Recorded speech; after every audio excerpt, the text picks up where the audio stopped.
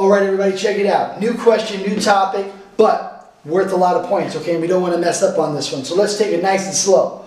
What is one way that humans can maintain good health? Okay, so we're trying to figure out how humans can stay healthy, alright? Well, key things that pop into mind. Okay, having breakfast, lunch, and dinner. Getting enough rest. Maybe exercising, okay? So those are three things that pop into my head. What's popping in your head? Let's look at the choices they give us, okay? First one says, if you want to be healthy, you want to be a human, you should sleep all day. Well, I know we would all love to do that, but very unhealthy to do, okay? Because you got to get up, you got to get out there, you got to get ready to take these tests. So, you can't sleep all day, all right? Second one says, exercise daily. Well, that sounds like a possible answer, okay? Because you definitely need to exercise daily. All right, but let's make sure, let's go through the rest of the choices. Always looking for the best possible answer.